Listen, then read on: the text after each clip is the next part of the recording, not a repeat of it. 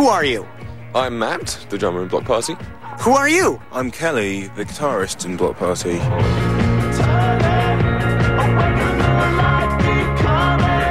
What are you trying to bring back, Kelly of Bloc Party? I'm trying to bring back a sense of romance, bravery, sort of decency in pop music. I think those are very noble things. However, you're wrong. You want to bring back, I know, this is what you want to bring back. You want to bring back the... What is this, and why do you want to bring it back, Kelly of Bloc Party? This is a keytar. This is a keytar. They're one of the most underrated musical instruments. What is the keytar, and why is it underrated?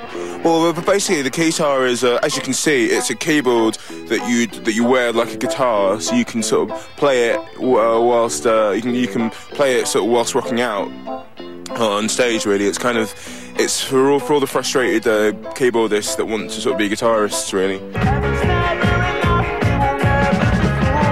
Who is this person right here? Don't know. Do you have any idea who that person is? No, I don't. That person right there, his name is Gilles Duceppe. He is leader of the... Bloc Party? The Bloc Party in... Canada. In Canada! Yeah. I find it very interesting that you named your band... We didn't name our band after this guy right here. We didn't. It was just, it was something that the bass player came up with, the name Bloc Party. But we've been realising that there are lots of sort of... we've been travelling around the world and we're realising that Bloc Party means a lot of different things in different places. Well, thanks so much, Bloc Party. Anything else you want to add to the people out there at all? No, seriously, don't give them the mic. You've got it going now, jeez. No more to add. No more to add. But it's very nice to be here. Thanks for talking to us.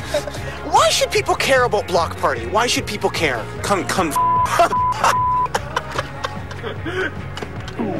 He's on fire, isn't he? The keytar rises again. Oh, God.